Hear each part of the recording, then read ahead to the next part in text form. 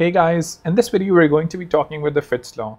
The Fitt's law talks about the time to acquire a target is a function of the distance to and size of the target. Now there's a lot of mathematical complexity involved here. There are some constants, but all you as a designer need to care about is the actual time or the ease that we're going to provide the user is going to be dependent on two variables. The first one is the distance from where the user feels comfortable or where he currently is, and the size of the actual object. So these are two things that we need to consider. So the takeaways from this particular law are: the first one, touch targets should be large enough for users to accurately select them. So again, if they're very small and they're placed together, then that would be very hard. The second one, touch targets should have ample spacing between them. So that's the other one. And the third one, touch targets should be placed in areas of an interface that allow them to be easily acquired. So obviously they should not be obscured, so on and so forth. All of these seem pretty obvious, right? Well, they are obvious, but all of us, like even me included, like we can make mistakes when actually designing interfaces. So let's go and see some examples. So the first one, anytime you actually design for, let's say, mobile devices or desktop devices or real life devices or products, so on and so forth, you have to first of all figure out what the user's natural position is, which elements are actually going to be easily accessible, and then you have to figure all of those things out. But the first thing that you need to consider is how the user uses your product, device, or application, whatever it is. So for example, when you're talking about mobile devices, we know that there's a particular thumb zone. So for example, and this obviously may vary if the user is right-handed or left-handed, but if the user, this particular case, especially since a lot of users are actually right-handed, this is going to be the structure of or the interaction pattern that they're going to observe. So for example, the bottom left portion is going to be bottom left to center left, so on and so forth, is going to be very easy to interact. Even the middle is going to be quite comfortable. It's going to be inconvenient to reach at the top, but the top left and the bottom right is going to be slightly hard. And obviously this may slightly vary for left-handed users. So if we look at some examples of how popular applications do it, like this is actually one example of how of one of the applications that I've created. So as you can see, the primary content that's in the middle, that's like really easy to interact with, is actually sitting at the middle. You can obviously scroll quite easily in the middle. You can interact with the content, so on and so forth. The secondary stuff that you see at the bottom are going to be tabs and other secondary elements that obviously the user is not going to interact with as much, but they're still going to be there in a very comfortable position for users to change tabs or change the sections of the application.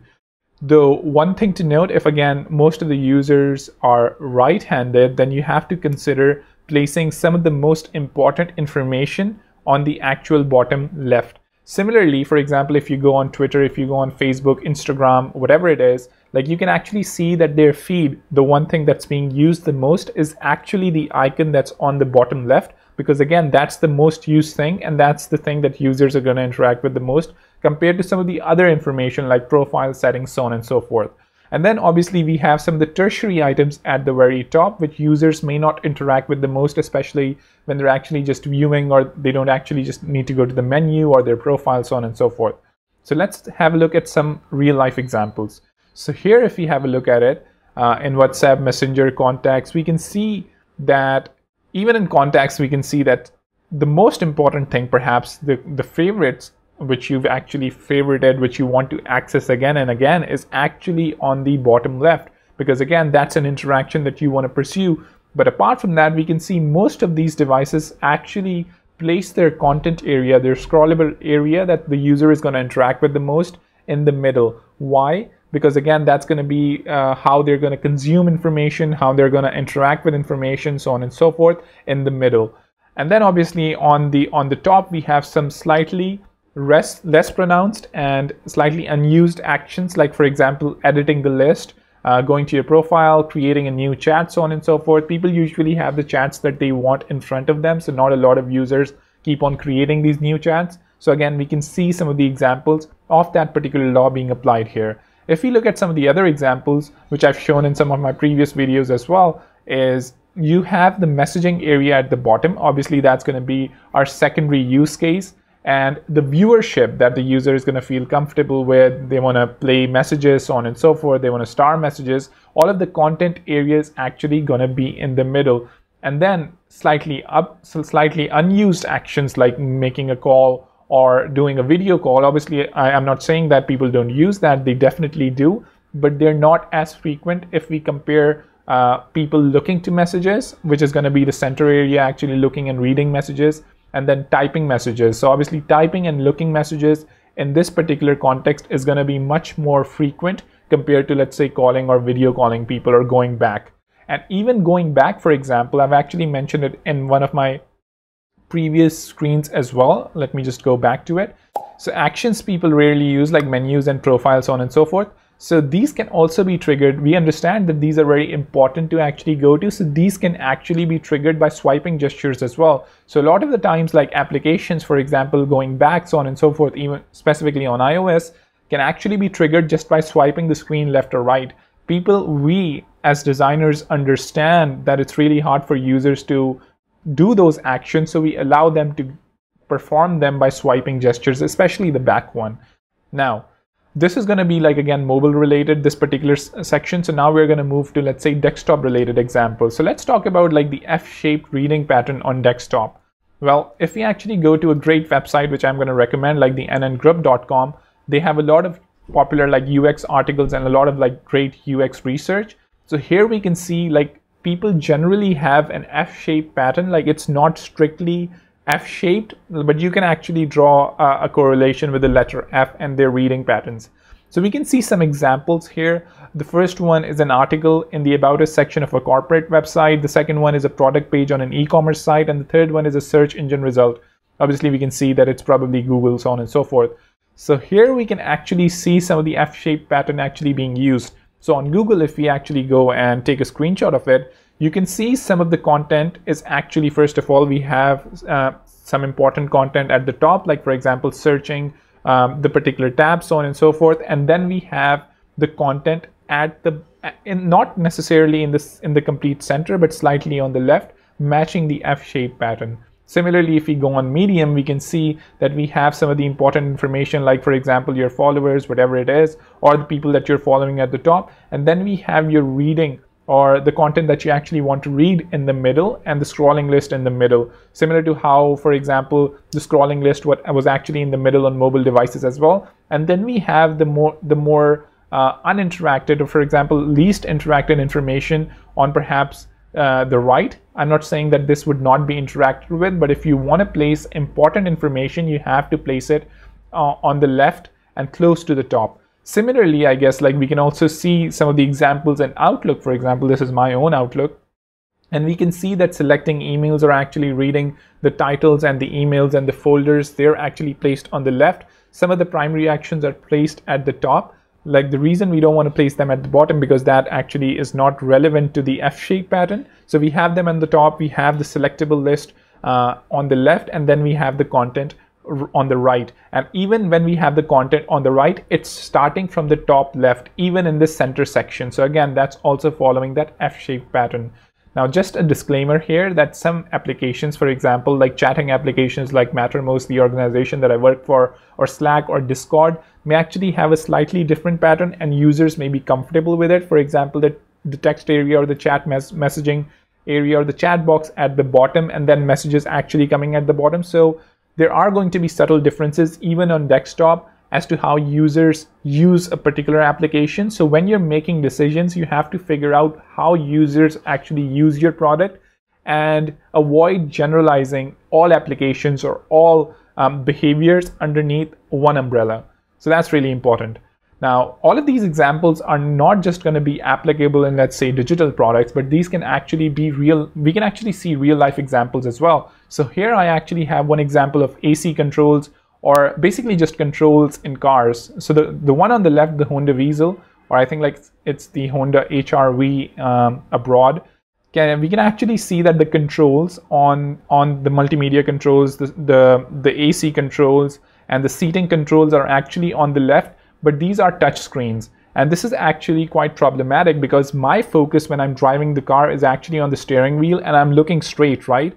So if I actually have to interact with these, I can see that the spacing in between these elements is very minimal. So again, this particular example is actually not following the Fitt's law properly, because again, the spacing in between these elements is really minimal. And then there's the ease of or the size of the buttons. When we're talking about the size of the buttons, in this case, these buttons could have been physical and bigger. If they were physical, it would be much easier for me to interact with them without even looking at them. But now if I actually have to interact with them, I actually have to take my eyes off the road and actually look at them in order to interact with them. On the contrary, if we look at, let's say, the Honda Civic, or let's say Mercedes, or some of the Audi examples, we can see that some of the controls, even though these are also modern cars as well, are not touchscreen necessarily. Some of the important controls are still physical knobs that I can still interact with without taking my eyes off the road. I can interact with some of the other buttons. They sometimes have a very particular shape as well, informing me that what the type of button it is and the type of function that it's going to serve. So all of these are really important examples. And obviously the touchscreen may look good, but it goes against the Fitt's law, and again, it does not provide me the ease to actually interact with them, because again, the size of the buttons in a physical case can also be the physical structure of a button and how easy it is and how differentiated it is from some of the other buttons beside it. So that's really important.